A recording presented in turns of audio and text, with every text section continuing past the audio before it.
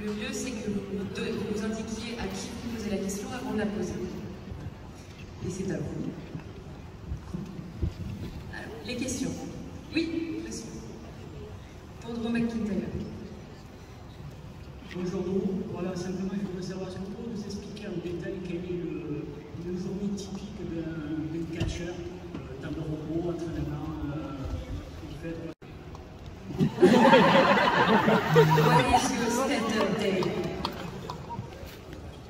What is your standard day? Can you explain what is a standard day for a superstar? Standard day? Okay. If we start with last Friday, we were in Albany, New York.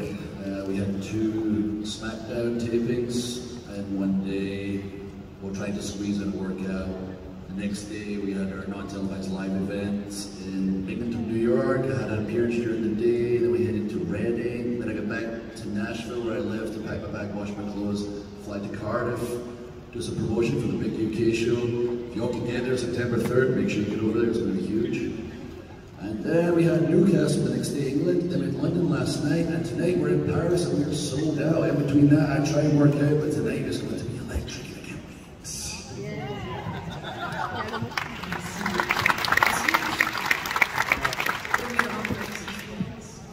wait.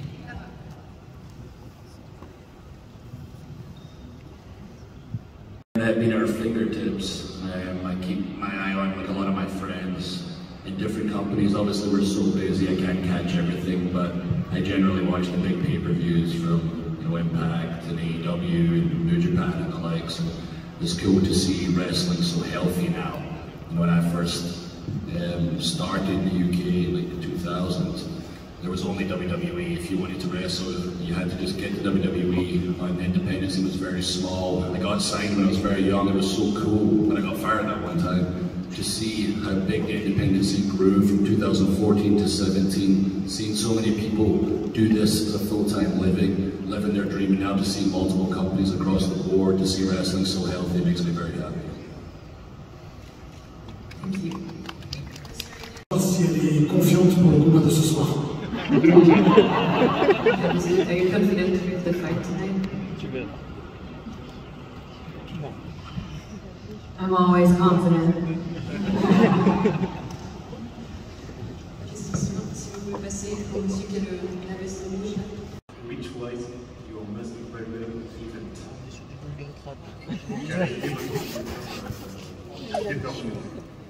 What was your best pay-per-view? Oscar, WrestleMania 34.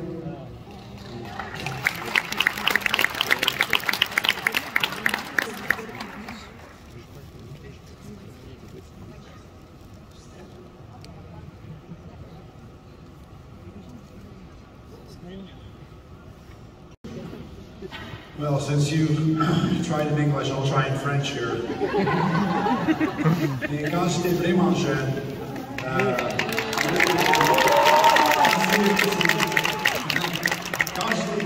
c'était Hulk Hogan et l'Ultimate Warrior, j'adorais ça. Et quand j'étais un peu plus vieux, mais quand même un enfant, c'est Bret Hart.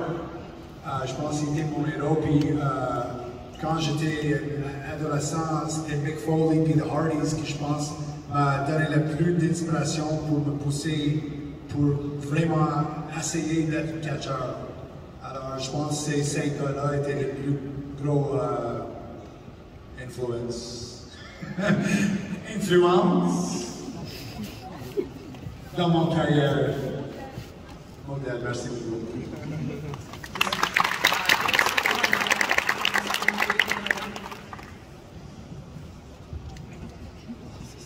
Hi, it's a question for the 4 of you. I would like to better understand the preparation for the show. how long it takes? Do you have scripts to work on? Do you have repetitions for the fights? It's real, what are you talking about?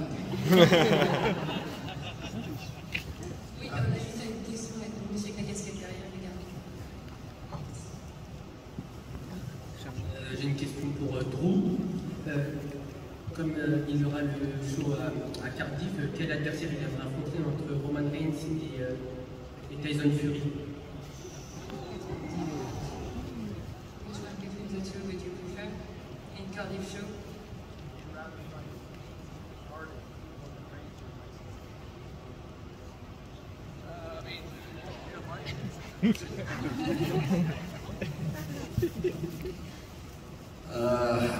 Fury's been running his mouth for a couple of years now. It is cool when he has one of the biggest fights of his life that he starts talking about WWE and SummerSlam and the big show in Cardiff and talks about he wants to knock out Drew McIntyre. If that happens, that was cool, be a big attraction match, but realistically I always dreamed of, being in the main event of a huge show, winning the main championship. And I did that one time at WrestleMania when I main evented, won the championship. Unfortunately, there was nobody bloody there. So if I could get a redo in the UK, where I'm from, in the main event against Roman, who's had the title for about 9,000 days, and take it off of him, that would be a pretty huge moment, so I'd have to go for that. La personne avec la casquette juste à côté ici.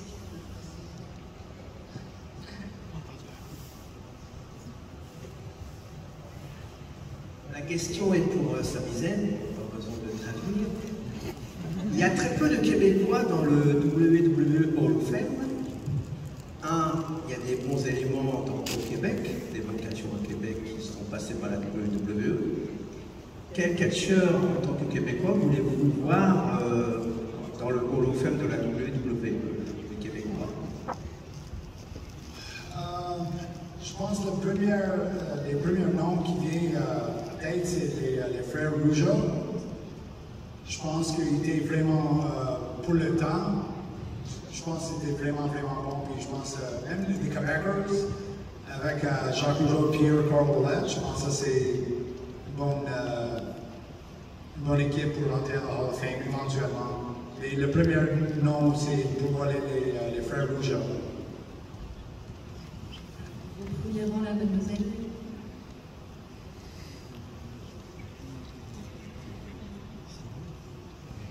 Une question pour McIntyre. Est-ce qu'il peut prendre le titre à Roman Reigns? Do you intend to take the title to Roman Reigns? Oh yeah, that's the ultimate goal. Also, thank you very much for that flag there. That's very cool. Awesome. Yeah, that's the ultimate goal, is to be champion when you're at this company. And Roman's on top of the world right now. He's got both the male championships and everyone's gunning for him. I'm looking for an opportunity to get him and finally take him down. He's been the one guy I've been around since I returned to WWE in 2017. He's always been my kryptonite. I've never been able to beat him, so I'd love to put my big old foot through his face and take those titles off. Monsieur au premier rang à nouveau. On a rendu à WWE, est-ce que là tu es sorti sur champion?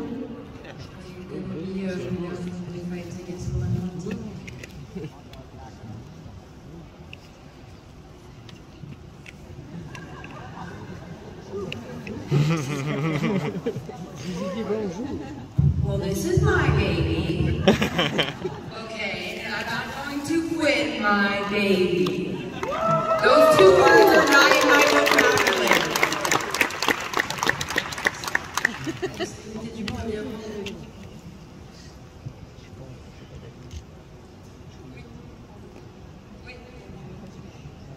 Hi, for Sami. Sorry for my English. Can you translate the answer of your friends in French, please? Which one? Like, yeah. Or, Man, come on. no, it's a joke. Just a joke. Okay.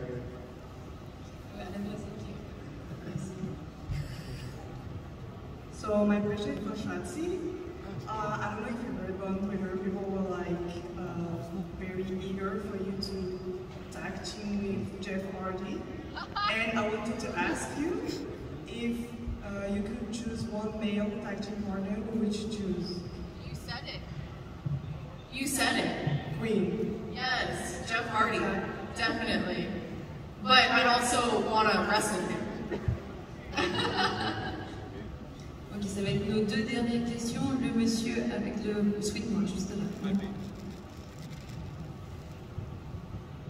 C'est pour Sami en français aussi.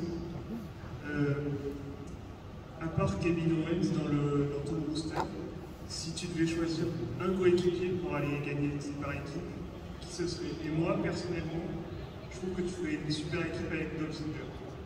Avec qui? Dolph Ziggler. Dolph Ziggler? Oui, je pense pas qu'on n'ait jamais été une équipe ensemble.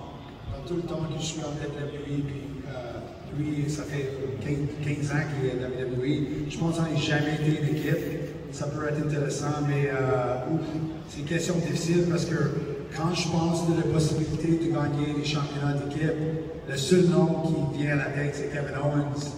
Parce que notre histoire, c'est tellement long ensemble. Je ne sais pas s'il y a quelqu'un d'autre.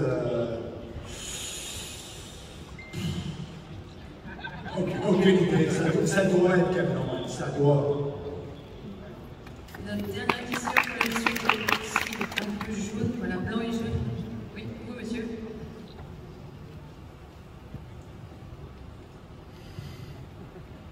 Bonjour à tous. Ma question pour Sami. Alors Sami, est-ce que tu comptes dire quelque chose de gentil à Paris ce soir? et surtout, question la plus importante, est-ce que tu comptes récupérer ce titre intercontinental? Parce que c'est le tien, tu ne l'as jamais vraiment perdu. Well, no. He's asking me, first of all, if I'm going to have anything nice to say about Paris tonight. Ça dépend. Ça dépend de la réaction, comment vous réagissez quand la musique commence. On verra. Puis la deuxième partie de la question, c'est quoi? Oh, je pense éventuellement, c'est sûr, parce que, comme tu as dit, c'est mon championnat, celle-là. Le championnat intercontinental, c'est très important pour moi. Et je pense éventuellement, ça doit revenir chez moi. C'est comme, ça c'est sa bébé. Le championnat intercontinental championship, c'est la mienne.